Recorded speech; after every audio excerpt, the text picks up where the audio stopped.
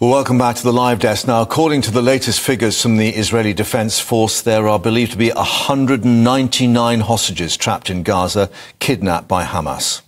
Families, friends and loved ones are anxiously awaiting news and updates as the fate of the hostages remains uncertain. Joining us now is Shared Haran, who has 11 family members who have been kidnapped by Hamas. Thank you so much for talking to us this afternoon, Shared. We cannot imagine the torture that you are going through. Could you give us a little bit of information about who your family members are and if you've heard any information about their whereabouts? First, thank you for having me. We haven't heard any new information except what I can tell you now. So the family members are my father, 66 years old. My mother, she's 67.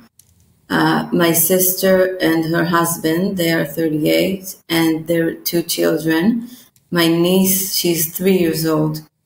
And my nephew is 8 years old. My aunt, my father's sister, she's 55, and her daughter, she's 12. And another uncle who's 65, and his wife, my aunt, is 60. And all of them, well, 8 of them were together in the shelter of my parents' house on Saturday morning. My aunt and uncle were in a nearby house inside the shelter.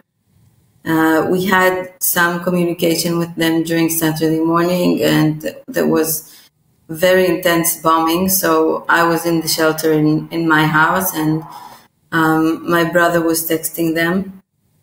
In the beginning, they said that they're in the shelter and they're keeping safe and they're doing what they were being told to do. And then at some point, they said that they're in big trouble and that they love us. And that was the last message we heard from them. And then we had no idea what's going on. I'm sure you've seen the videos, but the kibbutz was like a horror film. Yeah. It was really, really crazy, and we weren't inside the kibbutz, fortunately, but we saw the messages, and we had no idea where my family is. During Saturday, a friend of my father called his cell phone over 100 times.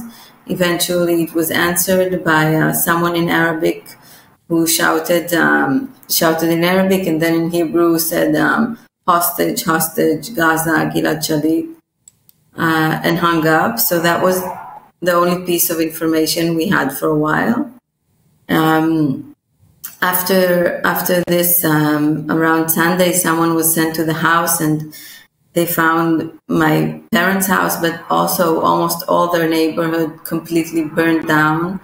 The houses were shattered, and they did not find anybody's. The assumption is that Hamas used the fire, started the fire in the house to get them out of the shelter, so they would have no other option, and then took them under gunpoint, abducted them to Gaza, and this is including my 3-year-old niece, Oh, Shared. Yes, it must be incredibly difficult for you to try to think about what has happened with a family which one assumes is still together, one hopes is still together to support them. But have you had any information from the IDF about their location or their possible location in Gaza? I mean, they've now specifically said 199, so they may have some intelligence. Nothing has been told to us. We don't know anything except the information we collected. It was in the first or second day of this operation. So we collected the information about the location of their cell phones, and we recognized my sister's husband in one of the Hamas videos being put inside a Hamas truck, handcuffed.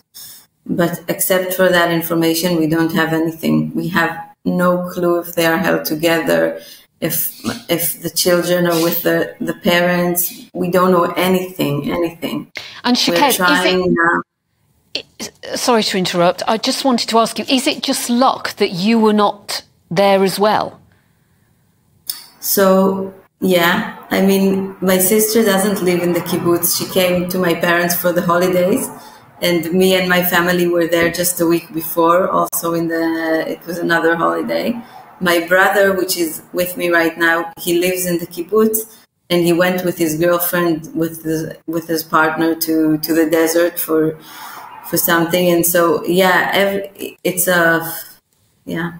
And in terms of communication, are you receiving regular updates, even if it's, you know, there's no real change? Are the channels of communication so there is channels of communication, but no one is saying anything new, and we have no idea if someone knows anything new. We are trying to contact also foreign embassies, and some of my family members had other citizenships, so we're trying also that channel to maybe get some information, maybe from the Red Cross, but nothing. We really are completely in lack of any knowledge, and it's been already 8 days to this. Yeah. I mean, it's just horrific. Every night I put my children to sleep and I think about my niece. She's the age of my son, and they are best friends, and every time that I put him to sleep, I keep thinking where she is. I have no idea, and I feel like every night that passes is another failure that we haven't done enough to bring them back. And Shakat, are you and other families who have people who've been taken over the border able to support each other? Are you in contact with other families to share your experiences?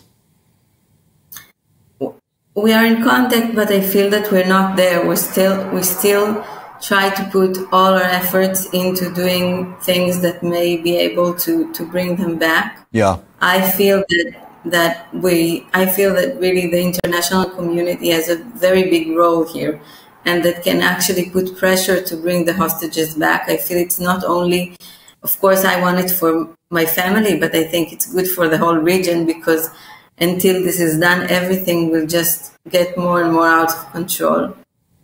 We are really, really hoping that some humanitarian act will at least get the children and the women out of there, whoever is still there, because we think this is really, really crucial. So we're not yet in the stage of just hugging one another and comforting each other. We want to act. We want action to be taken, and we really hope to get help from Britain, from Germany, from Switzerland. We think that these countries have much more power in this situation regarding the hostages than Israel does right now with the war going on with Hamas.